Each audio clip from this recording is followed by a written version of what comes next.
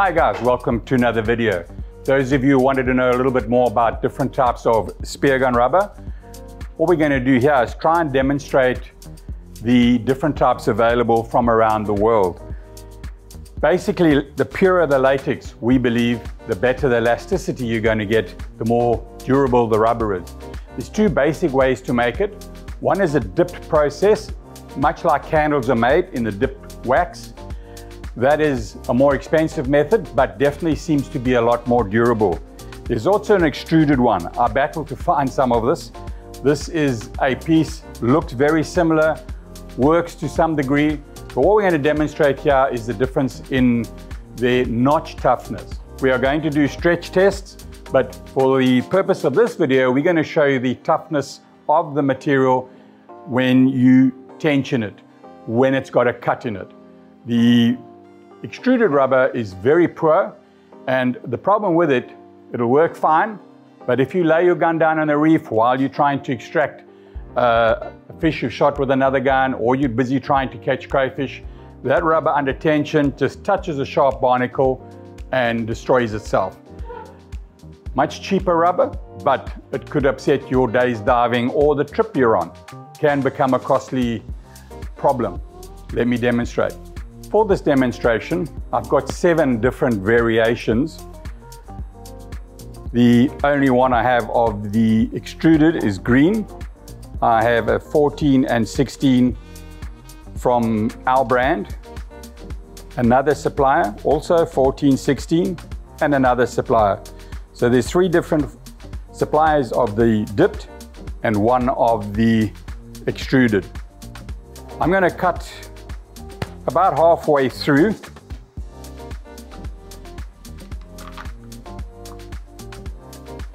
It's a little bit more than half, but looking at it already, it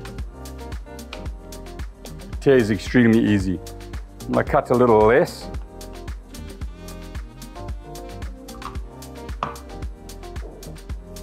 That's about halfway.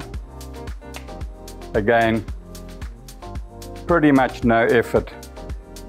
You cut even less. You see there, maybe a third. Again, the notch toughness is extremely poor. Let me try a little cut. Small little cut. A little bit more effort, but to be able to break it in one hand, not a good thing. Let's try a 16 mil.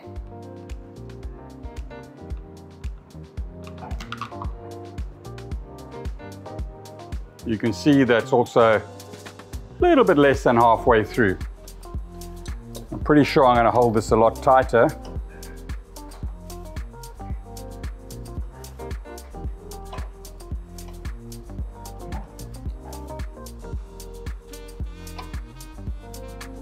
That's clamped up very tight, and I'm holding on it very tight. You can see by how small a diameter it's got to. No problem. Let's try the 14 mil. Same supplier, also same procedure, dipped. That's at least halfway through.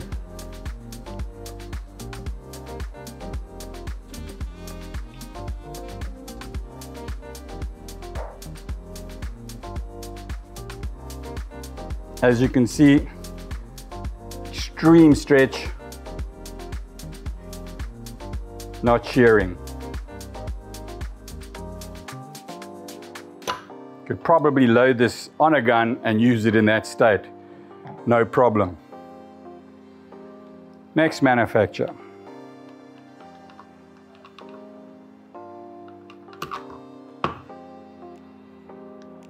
Again, cut right through to the inner hole. Let's clamp that up.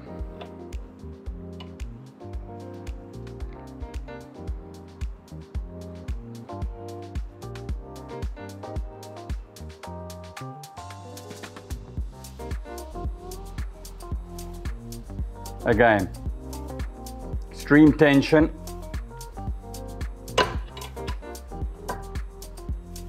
Still hasn't torn at all.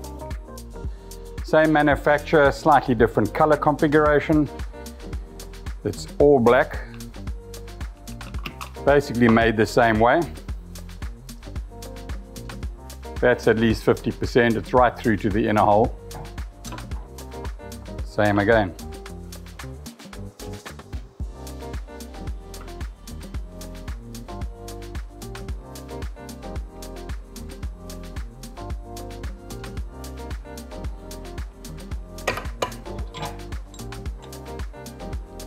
Again, just as expected, no difference. Now, we'll go on to our own brand, made in the same technique.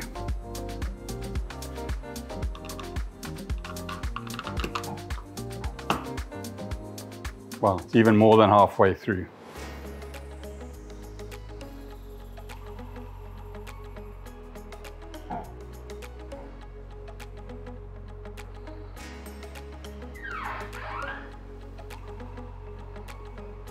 Same result. Zero tearing on that. Let's move on to the 14mm, same Rob Allen brand supplier. Again, more than 50% through. The inner hole very visible. Let's load her up.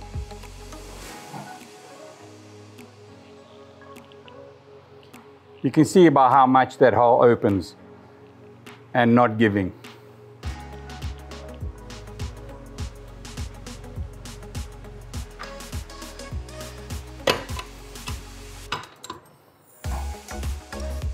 Hasn't changed, did not tear. Let's go back to the extruded. Now I can only show you what's happening with this specific manufacturer. I don't even know who this manufacturer is, but you can see it's extruded by the marks on it. It's got small extrusion marks that tore very little. Please, if you guys feel you've got a extruded one that's better, I'd love to get samples and I'll have no problem showing how strong yours is if it is good. Small cut, tiniest little nick. Let's see what happens.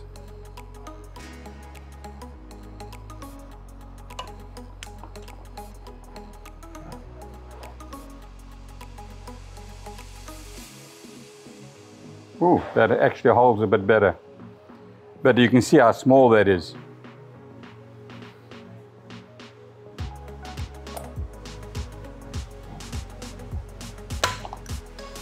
It still breaks.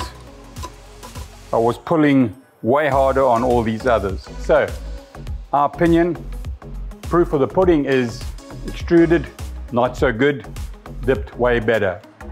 Point of interest, you cannot have a color on the outside if it's extruded. Extruded will always come in one color, whereas dipped can have multiple colors or solid. You can make it the same way using one color. These you can all see different cores to the color outside. The wall thickness on the color can vary from manufacturer to manufacturer. The thickness we go with seems to be the best for cosmetics in terms of when it starts to crack, if it gets old, it won't go through the blue into the clear underneath. So I hope that sets some people's mind at rest, what the difference is between cheap and expensive rubber. Stand by for the next.